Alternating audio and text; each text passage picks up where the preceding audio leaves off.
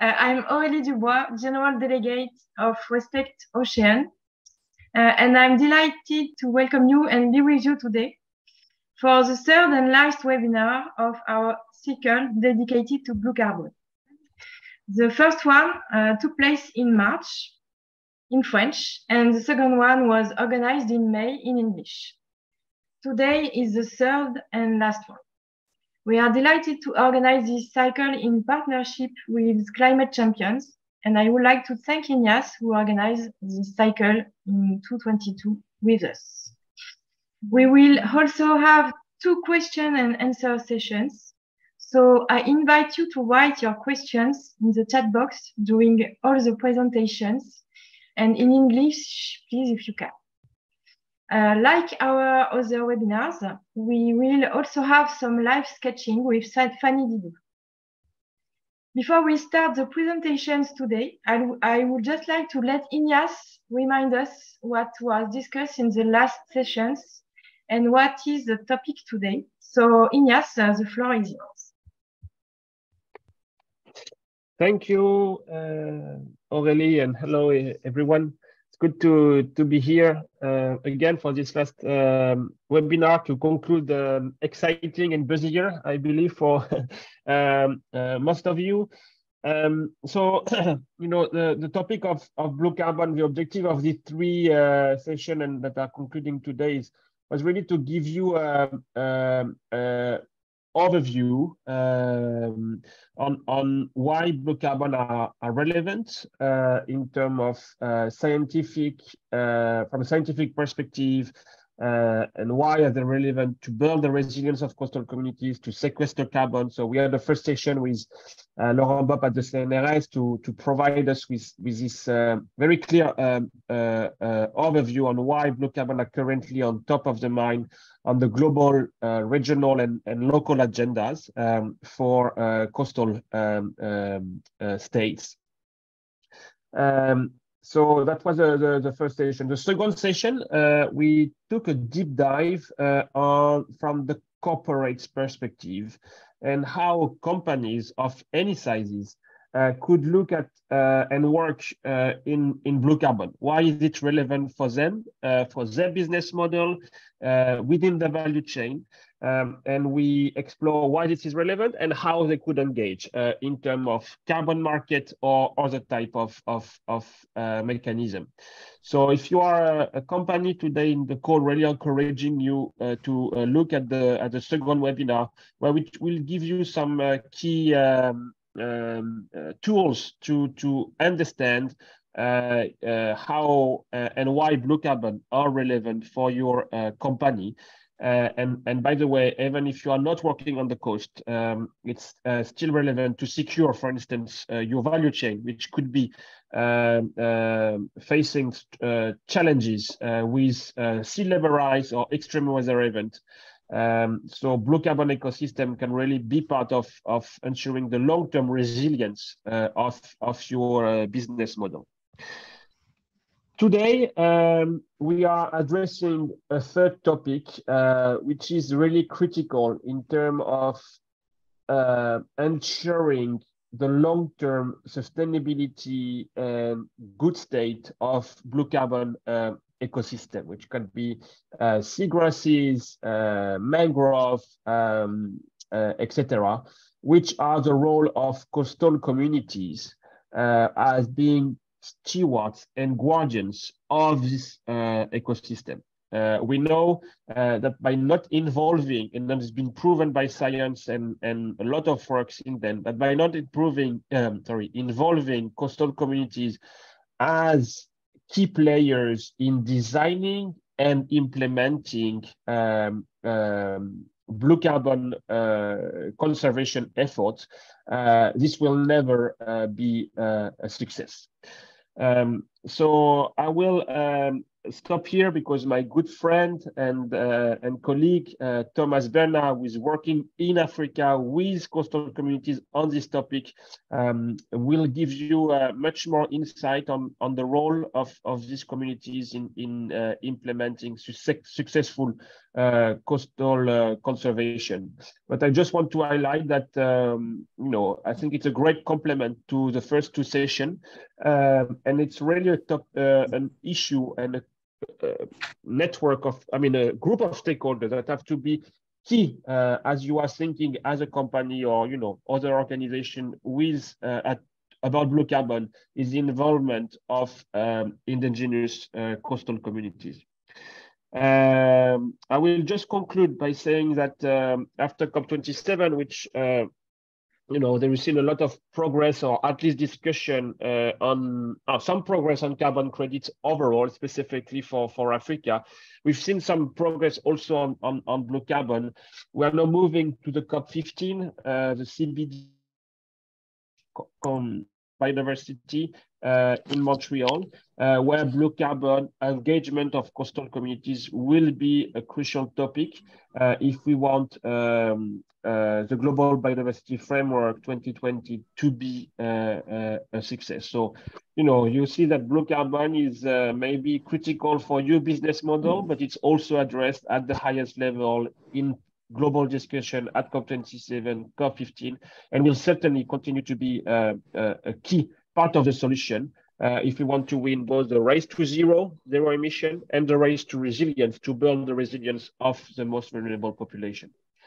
So Aurélie, I will stop here. It's good to see all of you again. And I believe, Thomas, over to you. Thank you, Ignace. And now, in this first part, we will listen to Thomas for an introduction of the topic. In the second part, we will listen examples of projects. So thank you to all our speakers today. And now I give the floor to Thomas for the first part. And maybe, Thomas, you can introduce yourself before starting. Yeah, no, wonderful. Thanks so much for the opportunity, for inviting me. Really, it's a privilege. I'm really happy to be here, and great to see many friends on the call.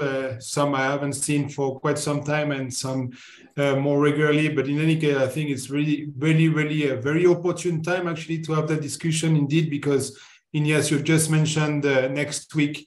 We're just about to start the COP15 for the Convention on Biological Diversity, and it goes without saying that carbon credits, and in our case, blue carbon credits, going to have to play in any scenarios a very important role in the actual implementation and the delivery of those targets in the next 7 years, because it used to be like, we used to say like the next decade, but we're already like 2 years or almost 3 years down the road. And indeed, it's an incredible opportunity, because obviously, there is a huge interest. But before I go there, before I forget, because I've been just asked to present myself or to introduce myself.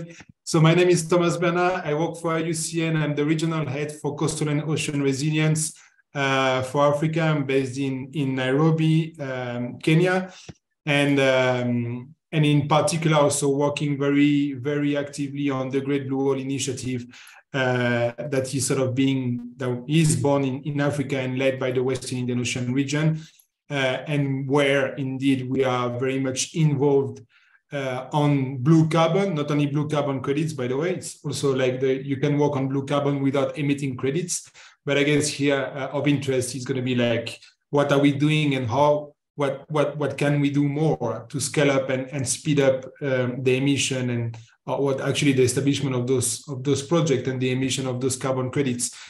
Maybe just before I go into the technicalities, I think it's and here again, it's to just echo what Ignace mentioned, is that at least I'm going to talk here with like keeping in mind that I'm going to focus on the African continent, because this is where we work, this is where we are, but in reality, I do believe that what I'm going to say do apply for the rest of the world. But if it doesn't, please just keep in mind that right now I come from an angle that do apply for sure on the African continent. And yes, there is no question as that there is no blue carbon credit without having blue communities. You can just forget about it. This is just not happening.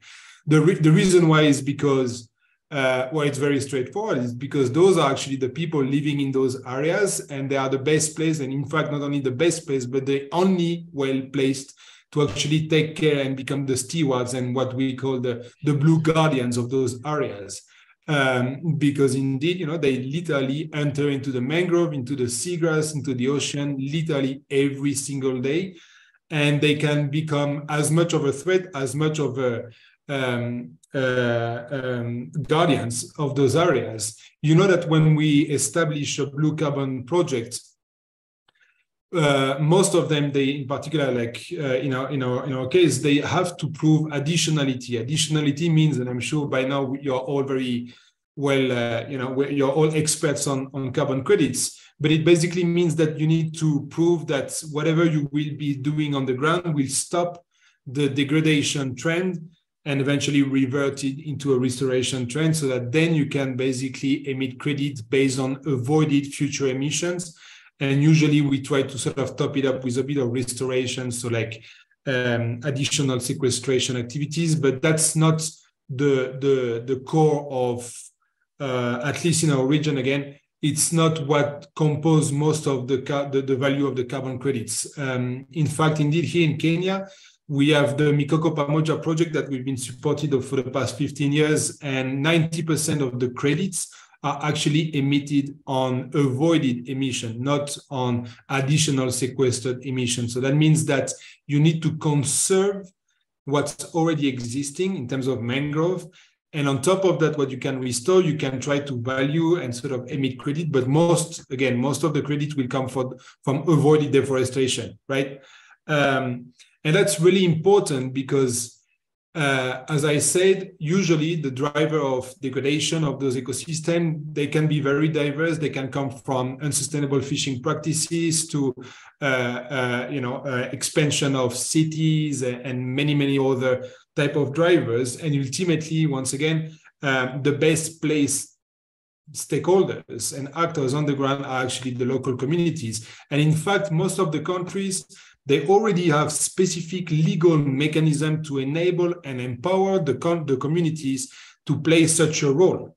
And that has been, in fact, already happening for decades. It's nothing new. We've been working with them in empowering them in managing, sustainably using and managing those areas for a very long time. In our case, for instance, in Kenya, a legal tool that has been used to actually empower the communities to actually manage those mangrove forests, for instance, is the creation of community-based organization to actually manage specific areas of mangrove forest. Now, those to be legally recognized, that means that they also need to have like a proper management plan in place, etc. So that's what we come in. We provide this technical expertise and assistance so that they can sort of formalize the activities and the priorities that need to happen. But again, the ones who are actually delivering those activities are the communities. And not only are they the one delivering, but ultimately should be the one, and it's actually recognized in the latest high quality blue carbon principle and guidance that have been recently published earlier this year, is that they need to directly benefit from those carbon credits. And that means that they need to be constituted into a community-based organization. We need to support them in, of course, details such as opening a bank account so that they can actually receive the funding. We also need to work with the government in drafting the laws that will regulate basically the repartition and the distribution of the funds that will come from the carbon credits. And that obviously needs to be as fair and as inclusive for the local communities as possible, because ultimately, once again, they should be the main recipients of the effort that is being done in conserving those areas, which is done by them, for them. And so they should be the key beneficiaries. So that means that we need to work also on that policy level to make sure that we don't have cowboys arriving, signing an MOU here and there, or like contract with governments or others, and just starting, to emit carbon credit and just take the bigger share of the lion, as one says. So all of this, it takes actually a lot of time, including, by the way, of course, in terms of the development of the management plan and all the preparation, the work that needs to be done with the communities. It takes a lot of time because, community work is incredible and is probably one of the most rewarding work that you can do. But it also takes a lot of time because you need to establish, a relationship of trust. So it does mean that there is a lot of upstream investment that needs to be done for a project in a specific area and indeed a specific community to get on board and ultimately start emitting those type of credits, blue carbon credits. Ultimately, it also means that we need to establish specific governance and decision-making mechanism in the use of those funding to make sure that they are not, they are not subject to the accaparation of the elites, as one call them, and that they actually benefit the community and not just one out of all those things. So when you buy carbon credits, therefore, it's critical that you are as much informed and as comfortable with this type of setup as possible. Now, so that's exactly what we've been working on and developing all those models, as well as the science and the methodology that we've been working on in establishing and proving as a model here in Kenya. Now, the big question is, how can we scale that up and speed that up in a way that it actually will contribute substantially in the achievement of the CBD targets and the climate targets? Because indeed, in our case, they are intricately linked. There is no mangrove without carbon, and vice versa. There is no carbon sequestration without mangrove standing. And so in that particular case, that means that, sorry, I sort of lost my train of thoughts. It's a bit late in the day here, and I had a full day, but what I was saying that, oh yeah, sorry, about the scaling up and speeding up. In all transparency, as it is in the sort of those pilots project that we've established in the region, and in Kenya in particular, I can tell you that we spend much more funding in setting that up than they actually and will ever contribute in terms of carbon credits value.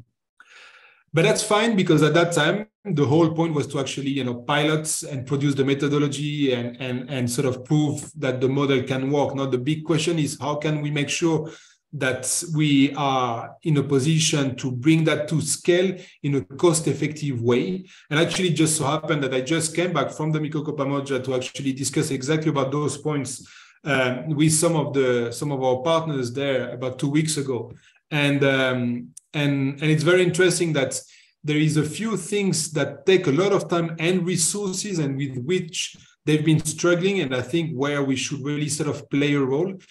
One is, first, the production of data and accurate data, and sort of on a recurring basis, so that they can have access to the latest maps.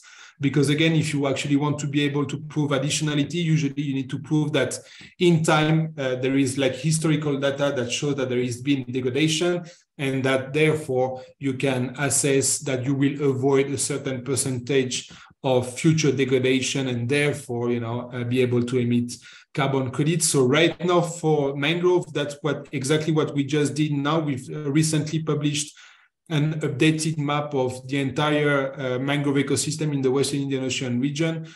So this data is available, including the historical data and the sort of restoration potential on mangroves in particular. By the way, we'll do exactly the same on seagrass starting next year. So then the idea will be for us to basically combine mangrove and seagrass and sort of bundle it in a way that we would add value to a carbon credit, because currently, based on the available science, we are not yet able to emit carbon credits on seagrass ecosystem alone. But what we can do, it's a bit having like a REDD+ type of approach, where basically we would add additional conservation sort of and co-benefits activity linked to the seagrass meadow that are ecologically directly linked with the mangroves, and basically add a premium on the carbon credits that will be added based on the mangrove sequestration or avoided emission carbon credits. Now, so the data is essential, not only the maps, by the way, but also the current carbon sequestered in those ecosystems, because here again, you need to be able not only to prove the degradation trend, but you need also to give a very concrete number on the carbon that will be avoided by the avoided future degradation of the biomass. So that means that you need to know already what's in that biomass. And here again, it takes a lot of time. It takes a lot of ground truthing. It takes a lot of laboratory work, which usually, unfortunately, for instance, the analysis of this type of carbon data is not really a possibility on the continent. So then it needs to go to Europe or to Japan or to the US, and then it takes a lot of time, it takes a lot of money. And so right now we are considering establishing some sort of like a data bank, basically, that would be established at the regional level, available for basically, freely to all stakeholders, so that at least they can have access to that, right? The other piece of the puzzle, which is also very important, is the socio-economic data, but this is much more already sort of produced either by the local governments or the ministry, so it's less of an issue. It takes time, but it's less of an issue. It's much more readily available than those two other components, which is basically the maps and the carbon data. Now, a critical thing, though, is that even though there is communities and there is the potential, as you can imagine, most of them, they actually have absolutely no clue on how to set up this type of carbon credits mechanism. So for us, it's going to be critical to provide them with the awareness and the technical assistance to actually support local NGOs and CBOs, community-based organizations, in establishing on a step-by-step basis and methodology those type of carbon credits, and also to provide them with sort of seed funding to be able to establish those type of projects. So right now, what we are working on is developing a blue carbon accelerator fund for the region under the Great Blue Whale Initiative to do exactly that. On top of making this critical data available to those partners. Even though some might have access to it without supporting them, and that's perfectly fine. That's exactly what needs to happen. On top of, obviously, all the work that needs to be done with the government at the national and subnational level in making sure that the rules of the games are the right one and they are as beneficial as possible to the local communities. Here again, I really want to strengthen that point, because we've seen other example where it wasn't the case, and it's unacceptable, and eventually if we go down that road, it will just be a very big failure. Now, and I'll stop here very soon.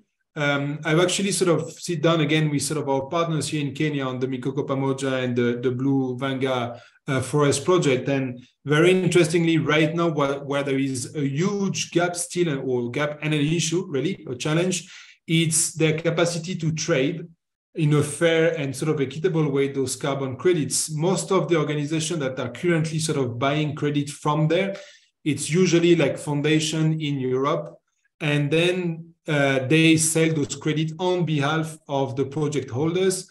And what happened currently, at least as it is, they are taking 40% of the value of the credits for marketing purposes and etc. Imagine want to scale that up. There is absolutely no way that ratio is sustainable. It should be much less. And therefore, that means that we need to come up with some sort of like a marketplace where not only do we reduce by aggregating the carbon credits and our capacity to market them, but also increase the power of the communities and those stakeholders at the local level to negotiate the best rate, the best price for the carbon credits, because currently it's completely done on an ad hoc basis. So, you know, even though right now they are trading it at $18, it doesn't mean that it's like a fixed price. In fact, some are buying them and then reselling them for twice that price. And that's, as you can imagine, you know, this sort of game of adding more and more and more intermediaries is exactly what should not be happening.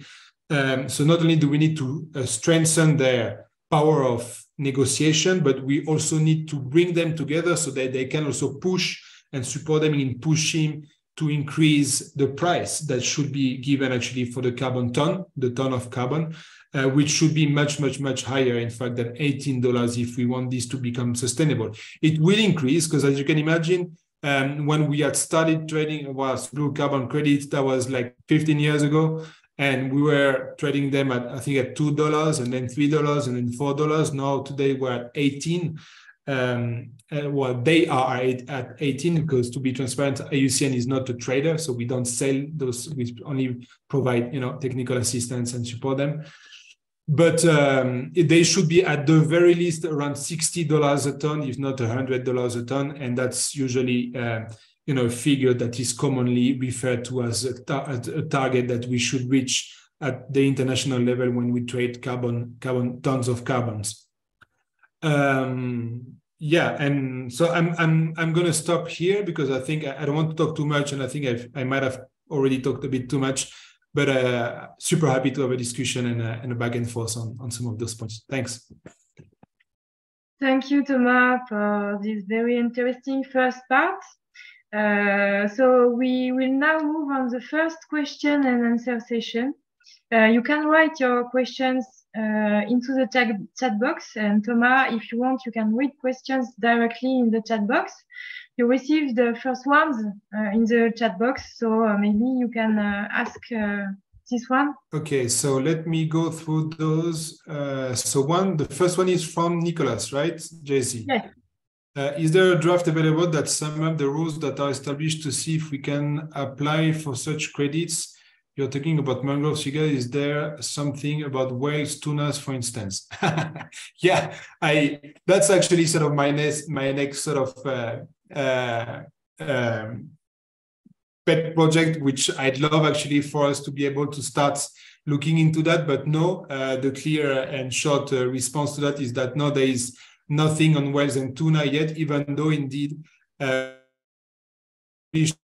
few very, very interesting and insightful studies on the carbon sequestration capacities of whales and tunas, etc. But as you can imagine, to prove, you know, and be able to sell carbon credits based on, you know, whales and tunas and other actually marine biomass or fishery, you know, other type of fisheries, for instance, it's going to be quite a challenge. I don't think it's completely impossible. I think there is ways that we could do it, but we're not yet there, and I don't think we'll be there, you know, in the next few years. But I think there's definitely something that we should really sort of consider much more in terms of research and developing the methodology and everything. Which to me would be absolutely terrific. But on the sort of the rules, yes, there is actually the principles. At least there is principles that have been they're published currently to make sure that the blue carbon credits are of high quality. I think it's a very good place to start to really understand what are the key sort of things to consider when you actually go down the road of developing a carbon credit project. But again, once you have that, it's a roadmap a bit, but it will very much differ on, you know, the current, basically the local context. You know, is there already, like, for instance, a CBO? Is there already a community? Is there already a beach management unit who's, for instance, claiming the mandate over mangrove forests? Because believe it or not, but the law can say very different things depending on who you talk to. So, for instance, if you talk to fisheries, many will say, well, actually, the mandate of the Ministry of Fisheries go up to the high tide mark, which means also include the mangroves. But the mangrove, and usually the mangrove are considered forest. So if you're in charge of forest, usually then they say their mandate is down to the low tide mark. So that means also, therefore, that they should have actually the mandates on mangrove. And by the way, that also extends on seagrass. And it might sound like a technicality, but it's very important because depending on who you talk to, you will have different local community-based governance type of bodies that will have to be established to empower those communities to actually have the right to manage those areas and therefore emit credits on those areas. Otherwise, nobody can do it. And that, for instance, if you talk to the Ministry of Forestry, they will say mangroves are forests, so therefore it's on our mandate. And then you should, as a very first step, work with the community to establish a community forest association, which then will be the recipient of the carbon credits, open a bank account to receive the proceeding of those carbon credits. But if you start that same process with the Ministry of Fisheries, they will say, no, what you need to do is to actually establish a beach management unit, because that is the local sort of community-based governance body that depends on the Minister of Fisheries. And that will be the body that should be sort of mandated and empowered to manage the mangroves and the seagrass. And in fact, sort of nobody really agrees. So it's a bit of a headache, but that's the to deal with as well and clarify and make sure that sort of it's set for purpose. And of course, us, IUCN, our role is also to work more at the national level to actually also, as I say, clarify the rules of the games, including these type of rules, which is critical. In particular now, for instance, I just say that we are looking into bundling mangroves and seagrass ecosystems. For now, in most of the cases, seagrass were actually managed by BMUs, beach management units, which are basically local, community-based organizations that manage the piece of the ocean. But now you can imagine that if the BMUs are the one managing the seagrass and the community forest association are the one managing the mangroves, so who actually end up benefiting from a bundled, carbon credit with mangrove and seagrass? So those type of things, again, it will depend on the very local context and actually sitting with the communities, the government, the local authorities in clarifying those rules and making sure that everybody's on the same page. So yeah, there is a roadmap, but there is no really like a detailed sort of things because again, it will very much depend on the context. So that's for you, Nicolas. Timothy, you say, very interesting, thank you. Where and when can these historical and current maps of mangrove in East Africa you were mentioning be found, please?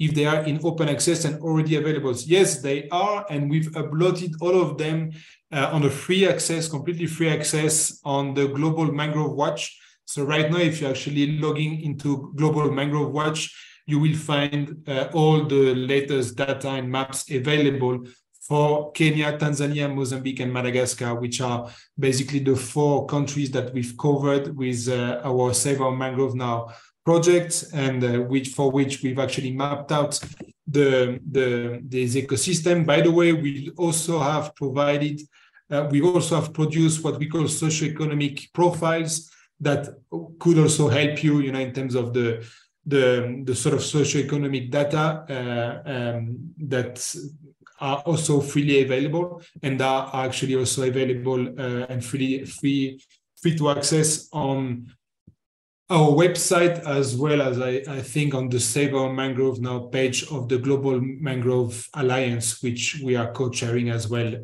So I encourage you to go on those websites to have access to those data. And again, we'll do the exact same thing for seagrass starting next year. And so that will also be available. Now, on mangrove, on carbon sequestration and sort of data in particular, unfortunately, we don't have that yet available, and that's something I'm hoping that we'll be able to secure funding basically to support the region and the countries in producing that type of data. Thank you, Thomas. Maybe now we will move on the second part of our webinar, and thank you for your presentation. And I let the floor to Anne-Sophie from Tenaka for the first example. Thank you, Aurélie, and hi to everyone. Thank you as well for the invitation. I'm very happy to be here with you all. So to present myself very briefly. Anne-Sophie, do you have a presentation to share? No, I don't. Okay. So yeah, to present myself very briefly, I'm the founder of Tenaka, which is a social business on a mission to regenerate the ocean. And I am also the representative for France at the Sustainable Ocean Alliance. And to give a bit of background on my background, I've been researching at Sciences Po in Paris about the adaptation of coastal communities to the climate crisis. So all the things that we are discussing here are very much what I was researching about during my studies and my time in Sciences Po. And I had the opportunity to lead a research project on the front lines of the climate crisis to really investigate what types of solutions local communities take to adapt themselves to the consequences of global warming, and restoration and preservation of coastal habitats and blue carbon habitats was very much one of the biggest ones. And that's also a reason why I wanted to launch Tenaka. And one of the key findings that I had during this research was really that bringing the ownership for local communities for this type of project is not only critical, it's the key enabling condition for the success of the project on the long run. Like a top-down approach for this kind of projects simply doesn't work on the long run. So it is very, very important as well to engage with all sectors of local communities, like local businesses, NGOs, scientists, women, schools, younger generations, local governmental branches, etc., for it to be a success as well. And one of the reasons why I created Tenaka as well was that on the field, so in Southeast Asia, for example, or in the Pacific Islands, one of the big limiting factor that I found for Blue Carbon project was the lack of perennial sources of funding. Like most of them rely on, like, for instance, governmental funding, which are highly dependent on the political calendar, and that only lasts a few years before you have to start all over again to find new money from another government or from another philanthropic organization, for instance. And my goal by creating Tenaka was really to bring a solution to this problem and to bring local communities a perennial source of funding. And so the way we work at Tenaka is basically we provide pluriannual programs for companies to invest in the regeneration and the preservation of coastal habitats. So we have a program dedicated to coral reefs, which are not considered as blue carbon ecosystems, but they are very important for biodiversity, for instance. And another program that is focused on mangroves, which you can see behind me, which are effectively amazing things for carbon. And to give you an idea, in most places of the world, mangroves forests can sequester up to, in average, 5 times more carbon than a terrestrial forest per unit area, and in some parts of the world up to 10 times the carbon that is sequestered by a terrestrial forest. So the impacts are really, really important. And the community-based approach is very much at the center of what we do at Tenaka. So we always start with local communities, from local communities, and for local communities. And that's really something that is, I think, a key enabling condition for any blue carbon project. And then another thing that I think is important to have in mind, especially when we work with companies such as us at Tenaka, is the necessity to have a holistic approach when we talk about blue carbon credits, for instance, or blue carbon projects as a whole, because mangroves are worth $55,000 per year and per hectare. And that includes all the co-benefits that they provide for local communities.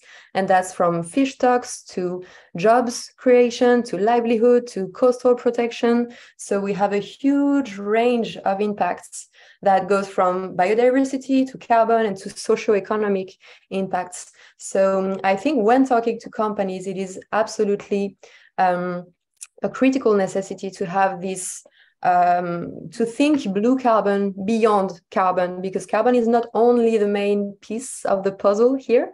And I think one of the issues that I see, especially with, again, talking with companies, is that blue carbon credits can lead many companies to think that compensating in the solution, and whereas all the IPCC reports are very aligned on the fact that the absolute priority is to reduce greenhouse gases emissions at the first place. So that's why I was very aligned with what Thomas was saying in his introduction about the priority given to avoided emission. I think is very, very much central, and especially for companies, because carbon credits are at the center of any company strategy to be net zero or sustainable or whatever their strategy is.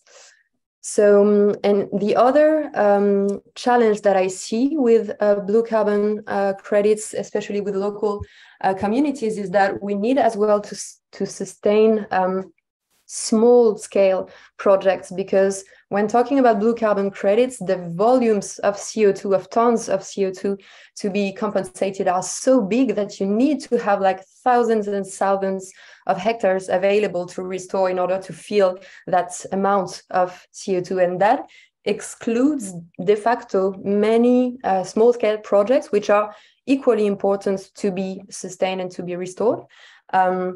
And so Mikoko Pamoja, to me, is the absolute perfect example of the success of a successful community-first blue carbon credit project. And I'm so admirative about the work that they do there. It's absolutely amazing. But I think it's important as well to sustain all the projects that don't fit into the categories of blue carbon credit schemes. And for example, to give an example, because we are starting some new projects in the Caribbean area. For now, we are mainly based in Southeast Asia and also in the Indian Ocean. And the next step for us in 2023 is to open new regeneration sites in the Caribbean. And over there, Caribbean islands were really devastated by a huge hurricane, which was called Irma in 2017. And over there, all the mangroves that were existing were devastated by the hurricane. But if the mangroves weren't there, all the coastal villages will be much more destroyed than they were. So for this kind of example, I think it's important to show companies when explaining a blue carbon project that we are talking about human lives. We are not only talking about like carbon credits and stuff. So that's why for me, it's very important to have this kind of holistic approach. And a way that we do that at Tenaka is through our impact measurements process. So we basically have teams of marine biologists on the field that restore the ecosystem and that follow and monitor scientifically the impacts on the long run. So for mangrove forest, it's a quarterly impact measurements process that we have. And this basically turns for our companies and our clients into impact reporting that they can download and that they can share and use for their extra financial reporting and stuff like that.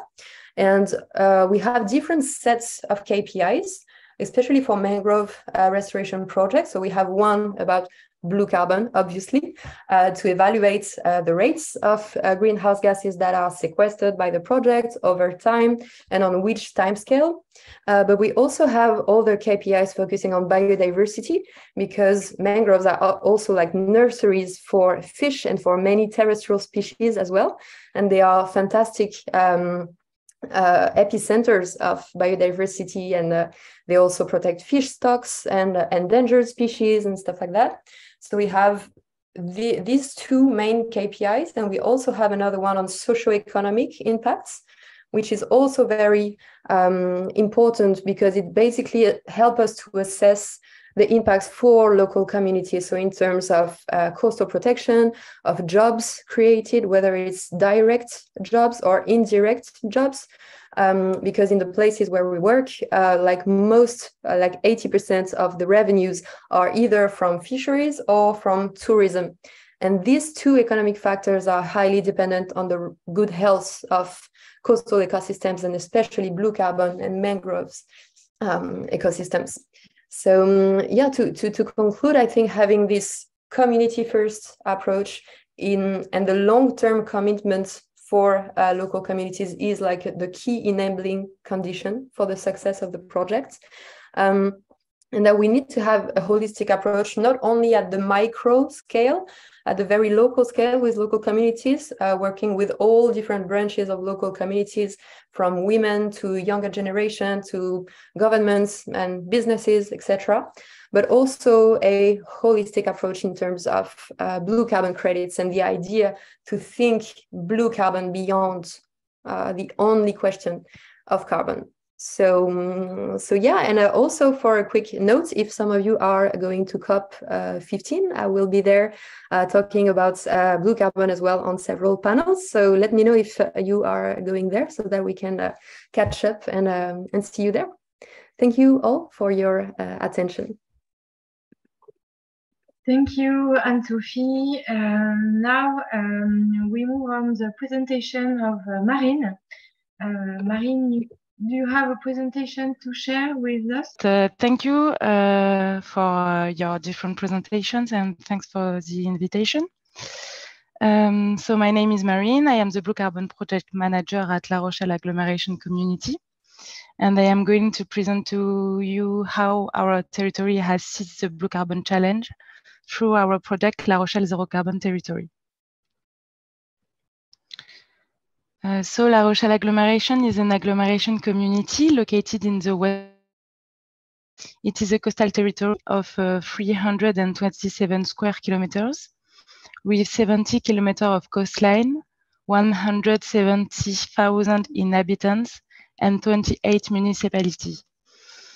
In 2019, we were awarded of the Call for Projects Program of Investment for the Future for the action Territories of Innovation, thanks to our project La Rochelle Zero Carbon Territory, which aims to achieve carbon neutrality by 2040. The calculation of the territory's carbon budget showed that in 2019, emissions reached 2 million tons of CO2 per year. The objective of the project is to reduce this emission by 75% to 500,000 tons of CO2 per year, and to sequester the rest via blue carbon, among others. To achieve these results, 10 axes of action have been set up in the project on building, energy, soft mobility, industries, etc. And the blue carbon is part of one of the axes of the project.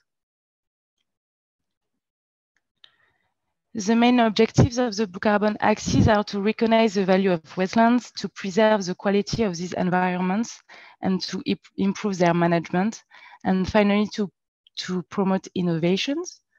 For this, we will work on several aspects: the study of carbon capture and sequestration in aquatic environments, the role of this environment in coastal protection, the development of decision support tools to help the territory, the awareness of the blue carbon concept, and the replication of our actions in other territories. The calculation of the carbon footprint of our aquatic environment is made by taking into account all the compartments of the aquatic environment: the capture of CO2 during atmospheric exchanges, benthic flows, trophic flows, the horizontal transport of this carbon from the marsh to the ocean, the carbon sequestration in soils and sediments, and the impact of some management methods such as dredging. It is a scientific work carried out on different study sites, as you can see on the map, with each study site being associated with a typology of aquatic environments. The work we are doing at the agglomeration community is to understand the territory in order to provide territorial data. I have to identify and map the different aquatic environments, then classify them into different typologies. On La Rochelle agglomeration, we have freshwater agricultural wetlands, we have salted and brackish marshes, salt meadows, mudflats, ocean. I have to understand the different management methods of these environments and to work on the governance of aquatic environments with managers. This is a work in close relation with scientists. For the moment, the carbon sequestration figures found in the bibliography are not precise enough. The scientific studies conducted in this project will allow us to give a carbon sequestration value for each of these typologies. And thanks to the territorial work we have done, we will be able to associate this value to each aquatic environment present on our territory, and finally give a carbon sequestration value to the territory. As a coastal territory, we are interested in the protection of our coasts against marine submersion. We have therefore integrated this topic into the blue carbon axis. Studies are being conducted on the wave dissipation potential of salt meadow and seagrass vegetation.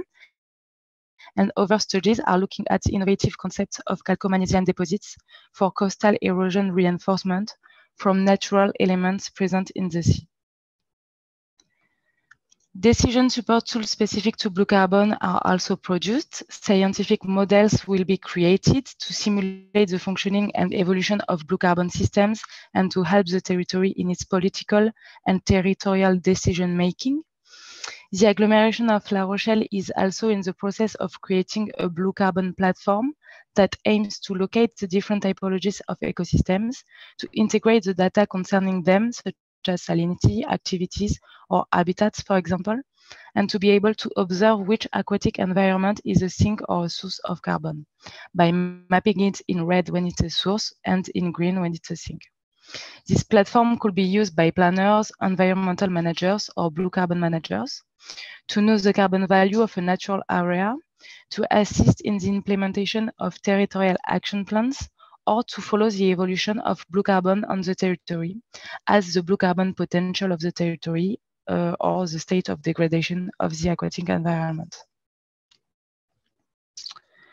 Awareness-raising actions on blue carbon are also carried out. Training for elected officials, technicians, associative volunteers, etc. Nature outings on blue carbon and interventions in schools. Integration of the blue carbon concept during March visits, and the creation of a blue carbon exhibition, which is itinerant and can be borrowed on request. The goal is to be able to replicate all our actions on the national and international territory.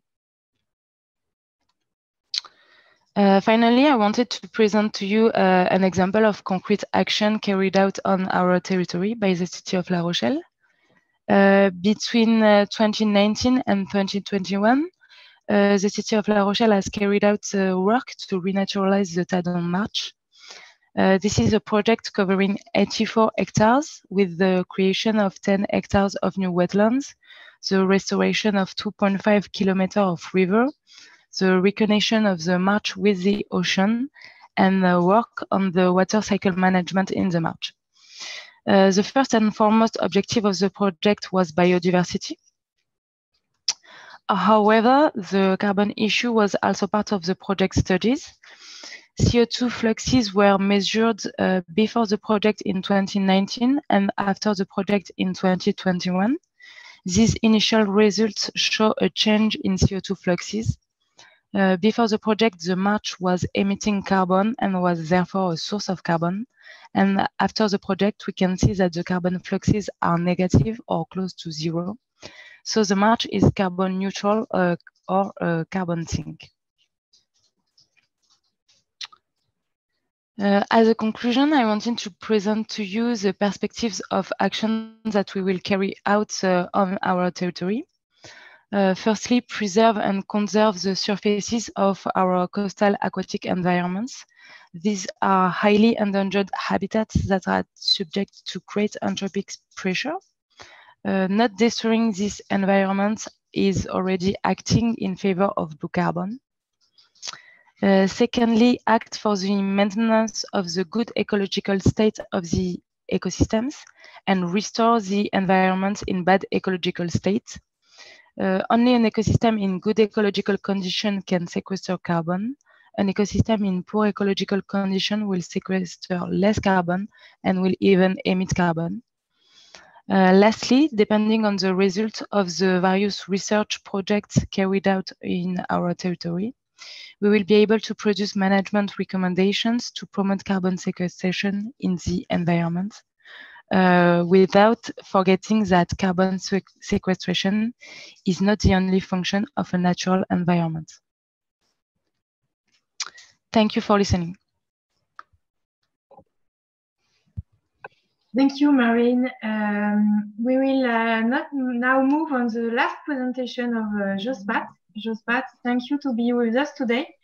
You can start your presentation when you want. Hello, everyone. So my name is Josphat Gacoki. I work at Kenya Marine and Fishery Research Institute.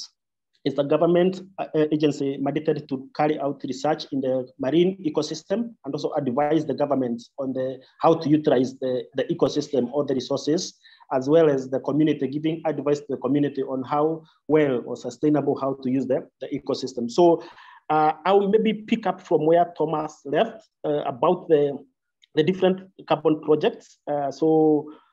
We have the Mikoko Pamoja and we have the Vanga Blue Forest. All of them are settled within the mangrove ecosystem. And then there was a talk by Thomas about the bundling of seagrass into the mangrove carbon project. So currently my work is on estimating the market value of the seagrass carbon. So I think Thomas, that's the project he was talking about, because it consists of different partners who are trying to see if we can have seagrass being included in the mangrove carbon offset project. So that's what I'm currently working on with a community. So the approach we are using for this is we realize that for this project to work, we need to get the community to own this project. For the community to own this project, then we need to train them, or we need to get them understand all the concepts from the ground up to the top level into carbon marketing. So currently what we're doing is that we're trying to train the communities, especially those who are in the fisheries department. So in the talk by Thomas, he was talking about the differences between the group which is in charge of the seagrass and the group which is in charge of the mangrove or the forest. So we realize there is that difference. So when we're talking about the mangrove forest, most of the time we are talking about communities or the organization of the community forest organization. When we're talking about seagrass, because it's in the jurisdiction of the fisheries department, then we have to involve the beach management unit. So for this project, we've dealt with the beach management unit, the people who are registered under beach management unit. But the funny part is that these people, because they come from the same village, so you always find some registered in the community forest association and others registered in the beach management unit. So sometimes they crisscross, but then depending on the ecosystem you are talking about, you always find some small differences or a conflict between the two organizations. So one is always pulling to the mangrove and they want to also get involved into the seagrass. Then on the other side, the ones who are involved in the seagrass, they want to get involved in the mangrove. So we're trying to bridge that gap to this community in Vanga. So we're trying to train both of these communities, the CFAs and the BMU, on the importance of this coastal ecosystem and the connectivity of this coastal ecosystem. At the same time, we're trying to train them on the skills needed to monitor this ecosystem. Remember, once this project kicks off, the mandate is to the community to take care of this project area. So what the skill they need to do this? One is to know what to monitor, how to monitor this ecosystem. So what we're doing currently, much as we're pursuing the bundling of seagrass into the blue carbon ecosystem, is training the community on the skills, how to snorkel within the seagrass area, how to estimate the biomass, the above biomass, the below biomass, how to identify the organisms within this ecosystem, and then maybe getting the baseline of the project area. So once we have this data, we share, we work out with them, and then we are able to get a baseline. And then from this was we use as our record to show if we have to bundle the seagrass into the mangrove ecosystem, what was the status before the area was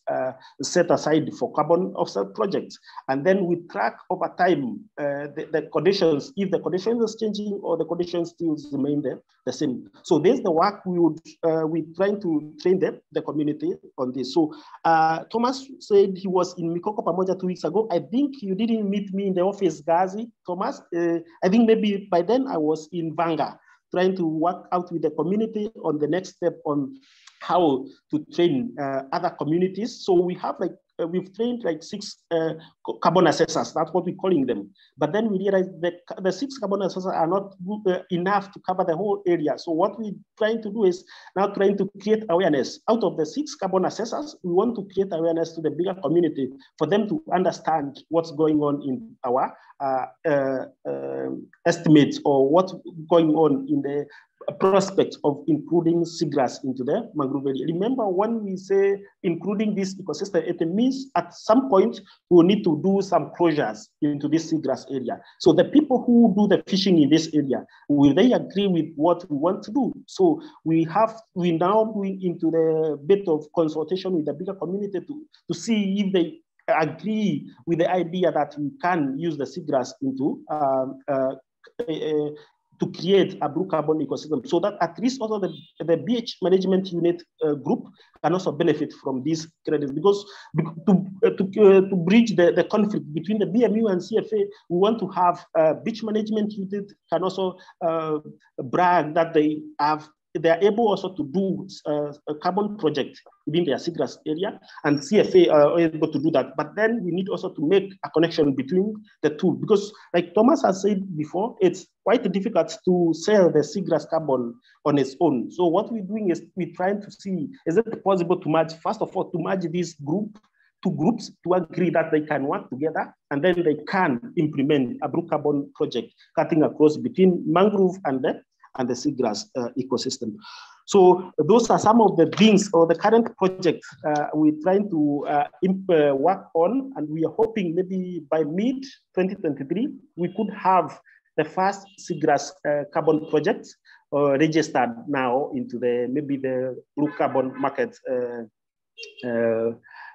platforms. So that's the current project I'm working on. And also I think we've talked with Sophie quite a number of times, trying to brainstorm on what the policies or what are the legal acts that's required to have this blue carbon ecosystem. We realize that although it's a good venture, but different countries or different communities have different views of the same. So we are talking about what are the drawbacks, or what's pulling down some of the communities, because the blue carbon project is a new idea to many of the community. And also Thomas, I think you agree with me, not all of the scientists understand the whole concept of the blue carbon ecosystem. So right now we're trying also to make it as understandable to the biggest science community as possible, so that at least once we say we want to implement a project, we can have a bigger support for both the political group and also the scientific group, so that at least we are able to move together and see how we could conserve the of the blue carbon ecosystem. Like Marie was saying, is not just looking at what we're looking at the blue carbon credits. What's the bigger picture? So if I conserve this area, apart from getting the benefit from the carbon credits, what other benefit am I getting? Can I restore back the biodiversity in this ecosystem? So those are now the aspects we're trying also to diverse in our discussion with the different political groups and also the community, so that at least we have a diverse impact or influence into the conservation. So in our work, we're dealing with the different partners. So we have the IUCN with us, we have UNEP we have WWF, we have different people who trying to chip in and also trying to work in different parts of the coastline, especially on the Kenyan coastline. Different partners are trying to see how they could improve the conservation of this ecosystem. So maybe, Thomas, what I was thinking, you raised a concern about maybe trying to do the negotiation at the global market. So what I'm thinking, currently what we're doing is, as a community, most of the community don't have the capacity maybe to negotiate at the global platform. So maybe what I would ask from your side, Thomas, is that we need to think about how we could create capacity for the community and also try to bring them on these international platforms where we going about the carbon trading, so that at least they could be exposed to this platform, and then they could also play part in maybe doing the negotiation. That way, there will be transparency, and then they won't have these drawbacks or these hidebacks, whereby people are saying, "Oh, we sold our carbon at this rate, but we are told it's sold at a higher rate." So then, if the community can be able to come to this platform and also maybe voice their concerns, maybe we could try to make the whole process more transparent and more acceptable to the bigger community.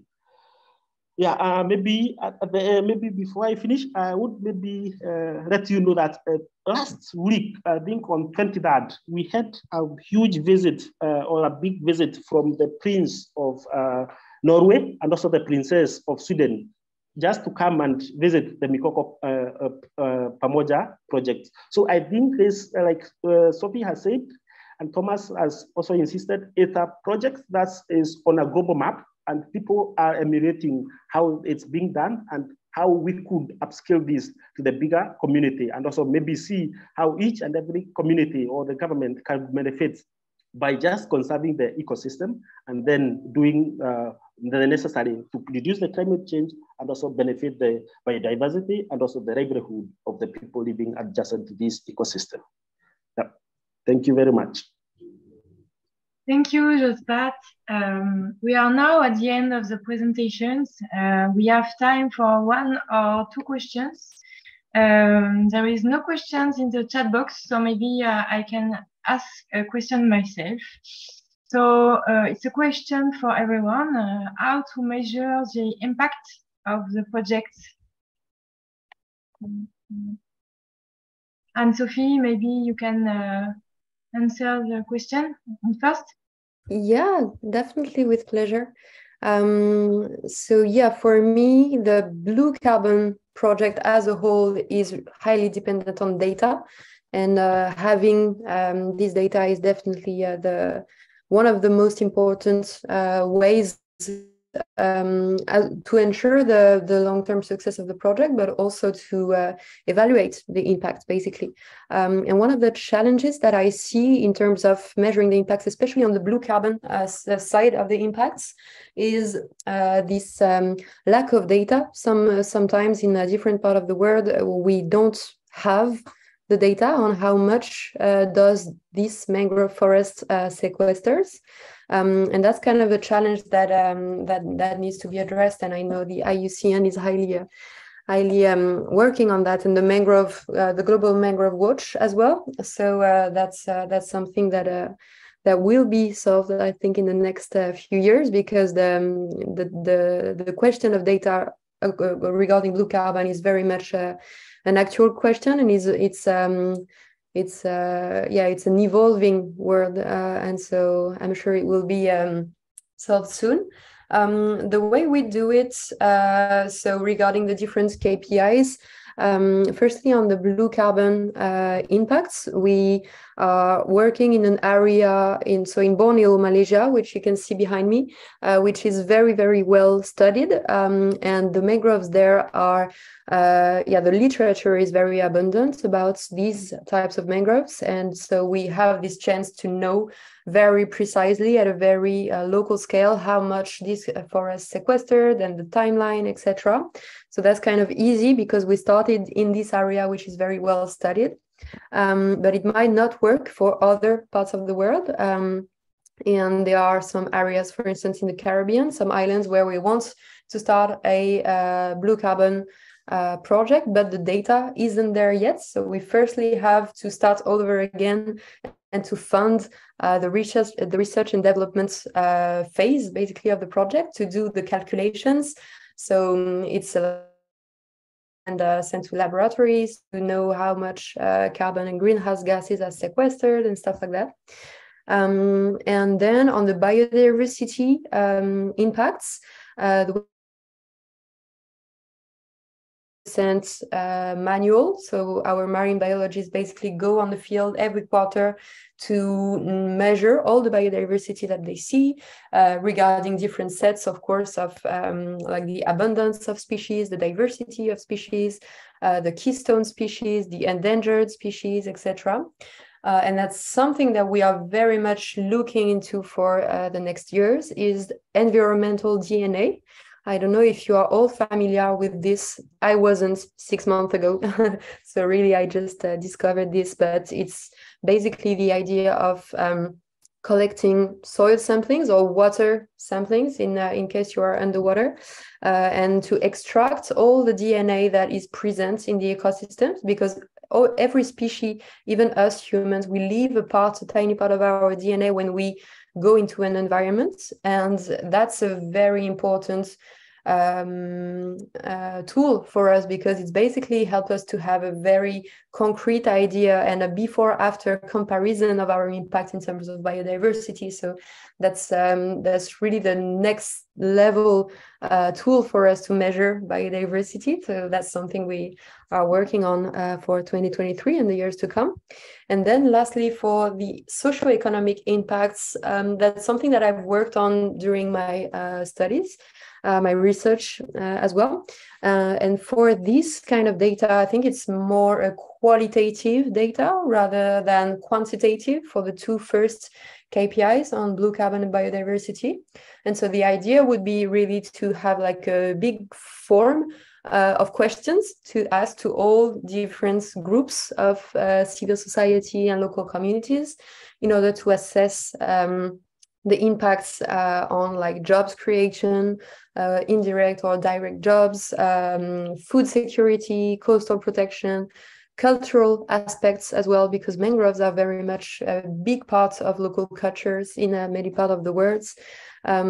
So yeah, for the last part, it's more, I think, a qualitative approach to lead and a quantitative for blue carbon and biodiversity. And yeah. Thank you, Anne-Sophie. Marine, Josphat, do you want to answer quickly the question? Yes. You can go.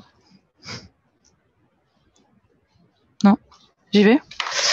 Par contre, je vais répondre en français du coup. Nous, au niveau du projet, pour mesurer son impact, il y a donc deux différences. On va différencier l'impact sur la biodiversité de celui sur la population. Pour suivre l'impact sur la biodiversité, on a vraiment développé du coup cette plateforme Carbone bleu qui va permettre de suivre les différents milieux, s'ils sont des puits ou des sources de carbone au début du projet et à la fin du projet et tout au long de la suite en fait de l'évolution du territoire. Et on va pouvoir voir aussi leur état écologique, s'ils sont passés de mauvais état à un bon état, avec différents indicateurs de suivi. Et au niveau de la population, on a des indicateurs de suivi sur la sensibilisation qu'on peut faire sur le territoire. Par exemple, le nombre de classes scolaires qui ont été sensibilisées, le nombre de personnes qui se sont rendues à nos formations. Et on a également réalisé avec nos partenaires un questionnaire en fait qui a été fait au début du projet pour savoir si les personnes connaissaient ce qu'était le carbone bleu et s'ils pouvaient l'expliquer. Et ce questionnaire sera refait au projet sur la population du territoire pour savoir s'il y a eu une évolution en fait dans la connaissance du carbone bleu et du sujet. Et donc, il y aura un stage sur ça pour voir en fait la sensibilisation de la population avant et après le projet. Thank you, Marine. Josphat, do you want to answer quickly to the question? Yeah, so maybe some of the impacts the project have. One would be like opening up an area to a global platform. Like the Mikoko Pamoja has created like a platform whereby everybody in the world knows what's the Blue Carbon project. So that's one we could always say by having a project, a successful project within a community, it opens up that community to a global area platform, and people frequent that area. So we're having a lot of people who want to come and learn in that ecosystem. What is it that they did to be able to be successful in such a project? Another one is we're seeing that a lot of now community within this area, the Vanga and Gazi, they can, even if we don't have a technical person to explain to the visitor what's going on, we have community who are now well versed in this ecosystem or this project, and they can be able to explain to the visitors what's happening because of this project and the way they're being portrayed into the international platform or national platform. It's created a great awareness or capacity within this ecosystem, within these communities, and they're able now to fed on why they are doing the conservation in those ecosystems. Again, also within this project, they are able to improve the livelihood of this community. Like we have quite a number of a shortage of fresh water within the Gazi community. But since the project came into being in 2013, the community have been able to pipe fresh water within the community. Also maybe into the education aspect, they are able to buy more books to supplement what the government gives. And then they are moving towards now also giving supply to the local pharmacy. So I think to the community, there's a very good thing that they could always say that they've been able to improve their livelihood as well as the bigger community. They are able to see the benefit of such a project within the area. Thank you. And we are almost at the end of this session. We have to stop here the question session. But Thomas, do you want to say a conclusion word or react?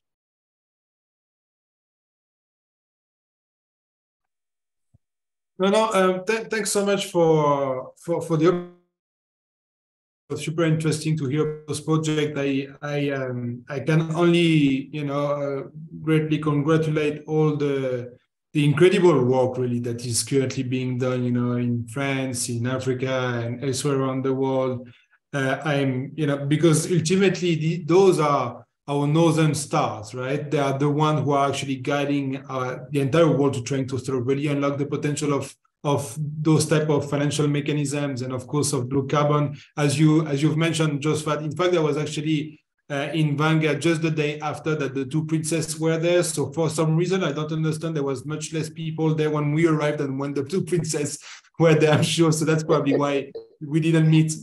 but anyway, it's really, really, really inspiring, everything that is being done. Now, my biggest sort of worry is there a way, and we will be able to actually scale that up and speed that up in time for us to achieve the 2030 targets? Science is very clear. We need to be able to meet those targets in time to stay below the 1.5, even though right now there is some increase in skepticism internationally in our actual capacity to stay below the 1.5, but I think we still continue fighting as well, and of course reversing and the biodiversity loss trend. Now, just on some of the few points, I think in particular the work being done in La Rochelle, for me that's really and very much in line sort of the thinking that we have in terms of next level and more like broadening the scope at the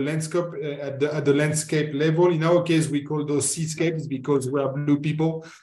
So we talk about seascapes and really sort of trying to have these combined efforts and include, more and more blue ecosystems, which indeed, as Josphat mentioned, the first step in the Vanga area is actually to start bundling into those carbon credits the seascape. But in fact, we should not stop there, because the biology and the ecology is very clear that those ecosystems are directly linked, they are interlinked, they are interdependent, including corals, for instance, even though the coral reef itself might not be necessarily a big sequester of carbon. They are a huge and a very important ecosystem when it comes to keeping healthy seagrass and mangroves, as well as, by the way, coastal forest and salt marsh. So all of this, in fact, is one big ecosystem. We divided it from a scientific point of view, but the truth is they are not really divided at all. They are really interconnected, and we should ultimately aim at doing that. And indeed, not only valuing their carbon value, but also their biodiversity and socioeconomic impacts that they are having, which are really incredible. When I was actually there in Vanga, I was absolutely blown away about the level of awareness and championship shown and showcased by communities. And I swear to God, we actually sat down for more than an hour with them, asking very technical questions, and they were like the masters in the room. I was like, wow, this is happening. So that's, and we should not really undervalue the impact of this type of work, which again has been here led by our friends at Chemfree, which it's absolutely, incredible what they are doing. And there is there is a reason why the entire world is actually coming and looking at what they've done. It's because it's really stellar. And so please come in. I'm sure Josphat will be happy to show you around and help us sort of spread the word in Kenya, in the region, and around the world. And IUCN is here to facilitate this type of process. So thank you so much. Thank you, Thomas. And it's now the end of our webinar. So thank you again to all our speakers. And thank you for participating in this third and last sessions. And we wish you a very good end of day and a happy end of year too.